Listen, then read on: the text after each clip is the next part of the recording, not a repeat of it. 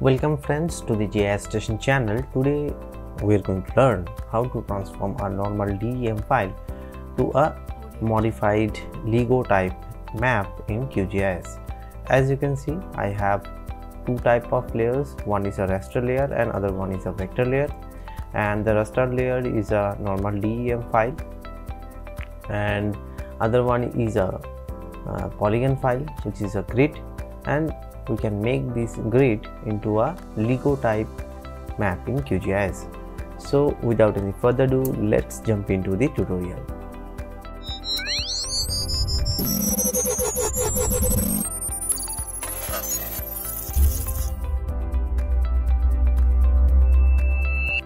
Welcome back.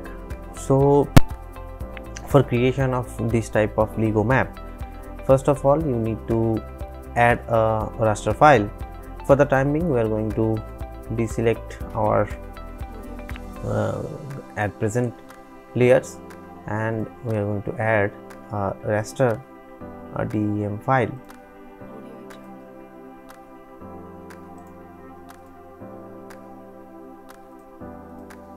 Okay, that is full tiles of DEM file, but we are going to crop the DEM file, because that is a huge portion and it will take much time to process. So we can crop our area of interest so that it will take less time for processing or any other purposes. So we are going to crop our data. For that, you just need to open your processing toolbox. If you don't have your processing toolbox, just go to processing, and under that there is an option which is called toolbox. Open it, and here is your processing toolbox, and just search for clip. And under the GDAL you will find option which is called clip raster by extent. Select the option. I don't know why it's automatically adjusted with the toolbar. It's very annoying. Okay, now we are going to clip our raster by this option, which is clip raster by extent. And today we are going to crop like as Photoshop and any other image editing softwares, and for that you need to just click this option, draw on canvas. Here you will allow to draw your crop portion, and okay, this portion is okay, I think. And now click on run. It will take some time and you will get your cropped raster. And let's remove the processing toolbox and layer styling as well.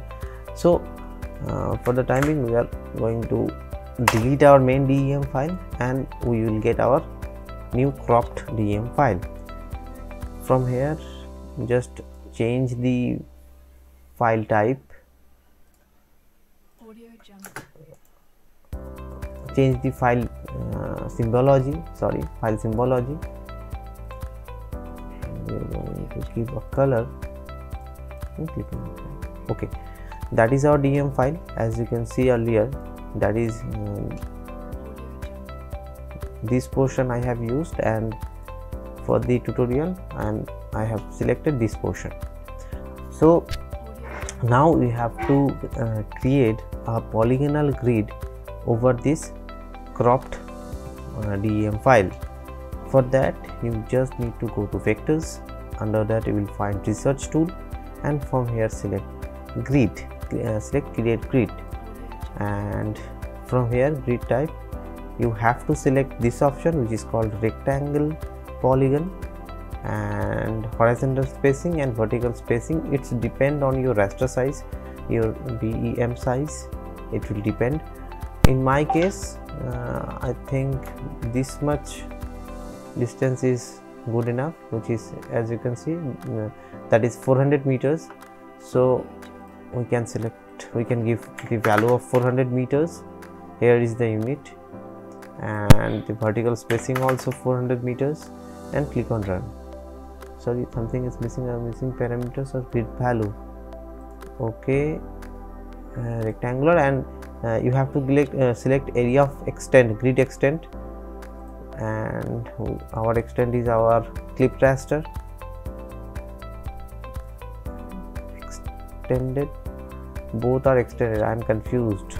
And let's change the file name, clip raster new, and from here select the new one and click on run.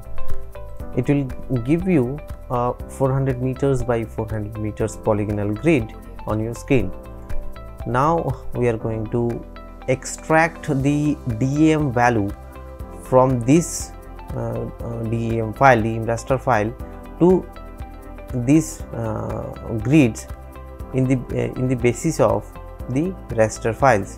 The grid file, the grids will take the altitude value of this portion, and after that we will follow the next steps.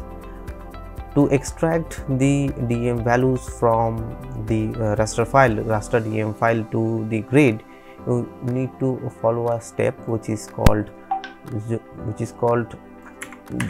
zonal statistic. It will help you to extract the DEM values from raster to these polygonal cells. Select the zonal statistics, and from the raster layer select the clip new option, click new layer, clips new layer, and vector layer is the grid. It selects automatically because we have only one vector file, and leave it as it is and click on run. It will extract. It doesn't create a new layer, but it's added some attribute to this grid polygon. As you can see, these underscored attributes are added, so we are using this underscored means value. Open the properties of the grid, and from the symbology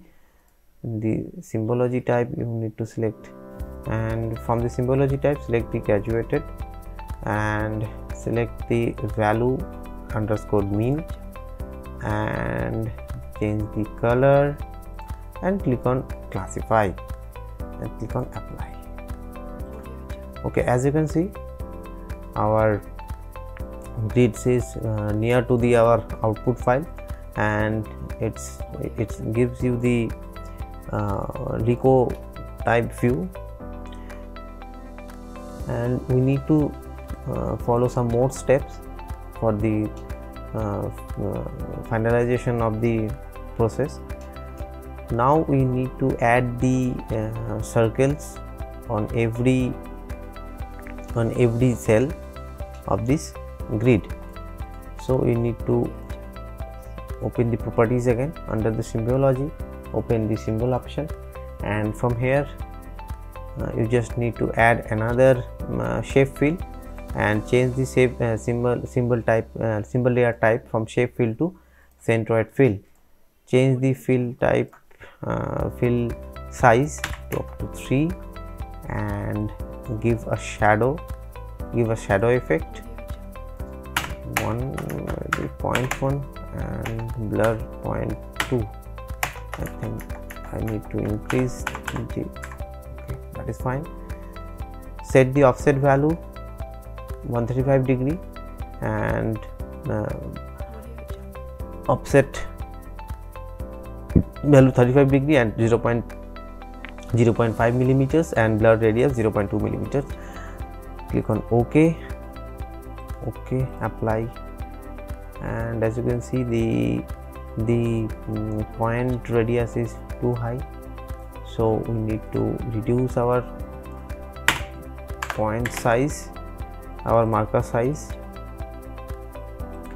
Okay, I think that is okay, but I'm going to reduce this further. I'm going to reduce the size of the centroid point further to 1.5. maybe it looks fine, I think. Yeah, that's nice. Okay, now we need to add the shadow effect in the polygons. So we need to open the properties again, and from here select the advanced option and select the symbology label. You tick the enable symbology label and change the label length to 1, 2, 3, 4 and 5. Sorry, 5. Click on OK, and from here select the shape field, main shape field, and apply the effect, which is drop shadow, and change the offset to 1 and blur radius to 0.5. I guess it's okay. Apply, and you will get the Lego effect on your QGIS DEM file. So it's a very good process for visualizing your map, to represent your maps in any type of project, and you can use this method in any type of maps as well. So keep practicing, and also subscribe to my channel and do comment. Thank you for watching. Jai Hind.